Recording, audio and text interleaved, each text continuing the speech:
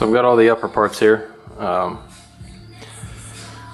the trusty Brownell's vice block here for the upper receiver. The AR wrench here, which we'll use to install the barrel nut for the Knight's rail. And one thing I noticed is this Badger Ordnance gas block is very tight on this barrel, so I think I'm probably going to have to heat that up. But first I think I'm going to install the gas tube and the roll pin for the gas tube. And similar to the lower receiver, actually I like to use the vise to press that pin in rather than to punch it in. It just makes things a little easier. So I'm going to get that set up and we'll press it right in.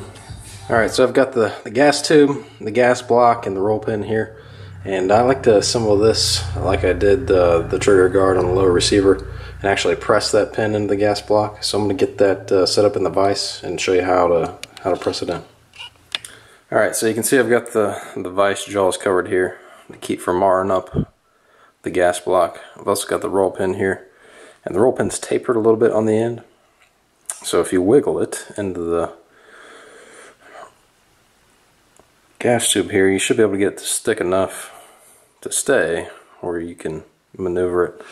And I like to start it, hold it against the side of the vise jaw, and then bring the other part of the vise to it, so I can just get it started. So I've got it started here, and now we can take the gas tube, make sure the gas port is facing up, slide that in. And the nice thing about a gas block like this is it's got two holes in here that will cinch down around the barrel to keep it in place. But if you look through the bottom hole here, you can actually see the gas port to make sure it's lined up. So hopefully we're fairly aligned here, and you can start cranking it down.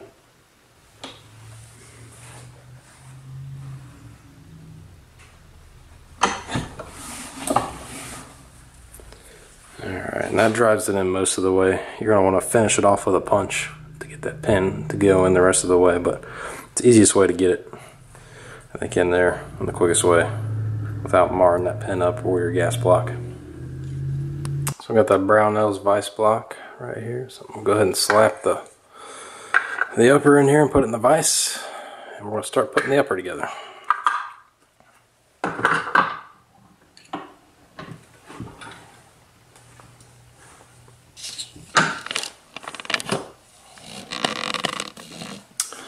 Got the barrel here, and it has a little pin here that fits right in a notch in the upper receiver. So what you have to do is, it could be kind of tight, this one's not too bad, but wiggle it in here, make sure that pin falls into that notch. And I want to take this little collar that holds the Knight's armament rail on, and slide that back here. So it's set there while we grab the barrel nut, which has a bunch of different holes in there, and we have to get this hole lined up with the gas tube hole in the top of the receiver. So we can slide this on as well. Start threading it on by hand until it gets hand tight, and then I'll grab that AR wrench and torque it down the rest of the way.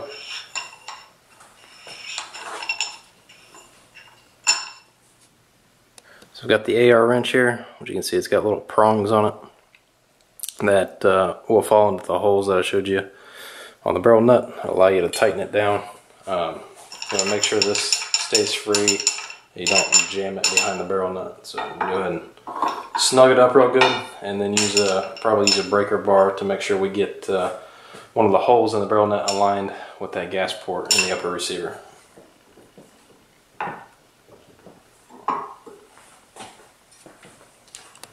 Alright, so I've got the gas block and gas tube here, and this gas block was way too tight, so I actually had to sand off some of this gun coat around where the gas block goes to be able to get on the barrel. So after doing that, it goes on pretty decently. It's still really snug.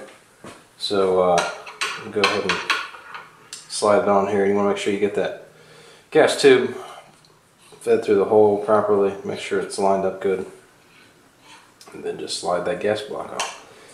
And like I said, this gas block and this barrel actually has dimples in it for 2 set screws on the bottom. So you'll want to put those in with some Loctite as well, which will probably come with the gas block, like this one did. So, alright, I got the set screw here and some Loctite. So we're just going to put a little bit of Loctite on the set screw.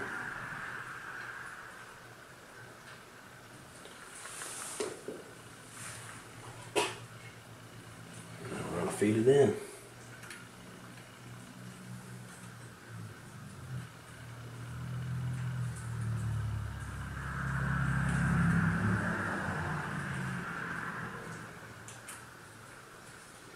Since the barrel's already dimpled, this will help lock the gas block in place and keep it from moving around, especially back and forth. So next, I've got the ops collar, and it's got a little set screw that goes in the bottom as well. I put a little bit of thread locker on there already, so I'm just going to slide that on. I want to get it aligned with the gas block set screws here.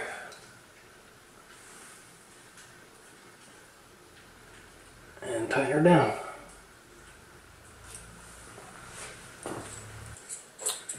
So next we've got the ops brake, and just to be able to see what's going on, I'm going to go ahead and take it. It's got a thread protector over it, so I'm going to take that off. And we've got a crush washer here, and the concave side needs to face the brake. So go ahead and slide that on.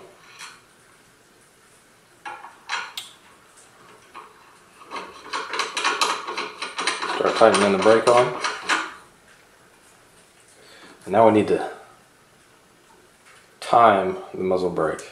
So the ports should be facing the sides. So we'll have to use a wrench, and this crush washer will actually allow us to tighten it down and get it timed properly.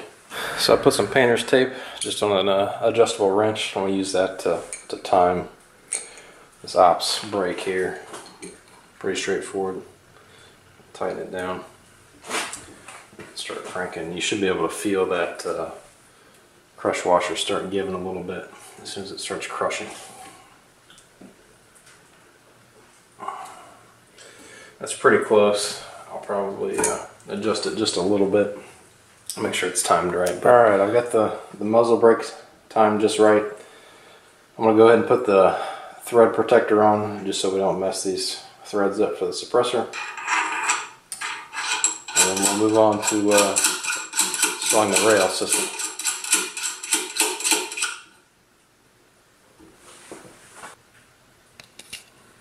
So the barrel nut's got all these little holes in there, and part of the reason is for the gas tube, but another reason is to actually hold the rail system in there.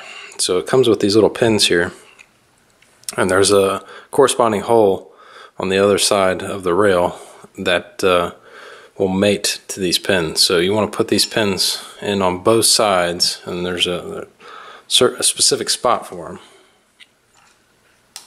that will match up with the rail. I'll show you that as well. So on the rail, you can see there's a hole on either side. So when this rail is installed, it'll match up to those pins. That way it won't rotate at all. Alright, so we've got the rail here, and it's a pretty tight fit over the gas block, so you just want to make sure you've got it lined up fairly decently. Make sure it clears. And then once you've got it on this far, you're just going to screw this little collar in for a while. And once you get it snug down by hand, you'll probably want to use a strap wrench or something similar to make sure it doesn't go anywhere. You also want to make sure that you've actually got those pins in the right spot and they sink into there. So here's the upper. She's all ready to go, minus the bolt carrier group and the charging handle. We're going to take her out of the vise and drop those in and mate this upper to the lower.